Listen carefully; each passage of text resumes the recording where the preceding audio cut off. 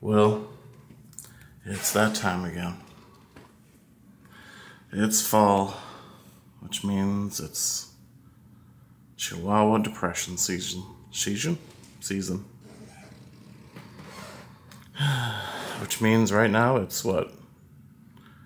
Almost noon? And Porter is still under his blanket. Polly is still in bed. Svetlana has been following me all day. Porter, buddy. As you can see, they don't really want to come out of bed. Because it's cold. Not cold in the house, it's actually pretty warm in the house right now. But it's cold outside, which means there's not a lot of fun to be had out there. You might think this could be, seasonal affective disorder. Or it just could be a, natural process. We live in a place where it gets pretty cold pretty quickly in the year. I think it's, right now it's like 51 Fahrenheit.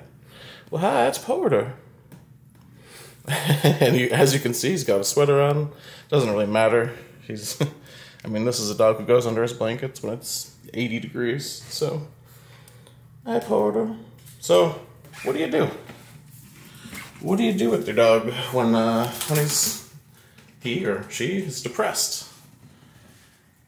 Well, it's hard because they don't really. They'll take a walk, but they don't want to be out there very long because their feet get cold, stuff like that. So you've got to figure out ways to stimulate their minds, right?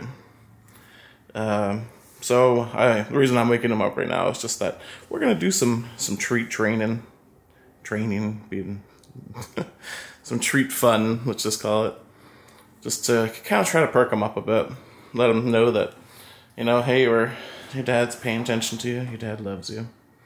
Well, yeah, I know you do that. But, well, I feel like you would love me a lot more if you moved to Florida. Or not Florida. Well, how about Texas? I don't really want any of them hurricanes. I know Texas gets hurricanes too sometimes, just not generally as bad. Well, I think I'd rather deal with a hurricane than all these winters. But I know you're human, and well, then we gotta make some compromises. Oh. So anyway, it's not weird. It is really sad. I feel awful for him. And yeah, you really have to go out of your way. You have to go out of your way to make sure that they're happy.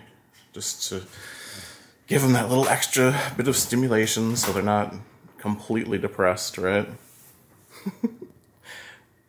Anyway, just something I wanted to talk about. I hope y'all have a great day. And well, I hope y'all hitting them like buttons. It's kind of like giving me some virtual cheese. Oh, do a lot of stretching.